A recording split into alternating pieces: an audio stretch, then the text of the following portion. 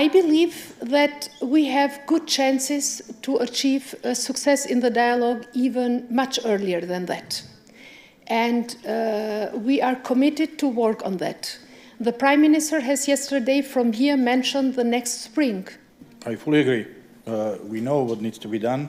We have agreements from February and from March, and they can be implemented.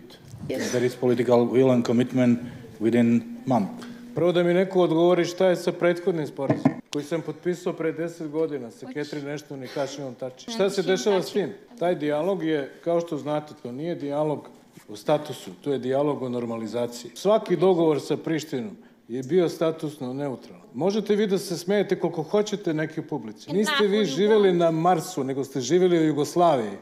I znate dobro da je Jugoslavija bilo 6 republika. Znači, zavisi šta hoćete da kažete o dijalogu. Dijalog o normalizaciji ili dijalog o statusu. Što se tiče nas, mi smo konstruktivni i hoćemo da učestvujemo. Prvo zajednica srpskih opština. Prije toga ništa dalje ne može. If you look for reasons why not to move, you can always find. I tend to take this answer very seriously.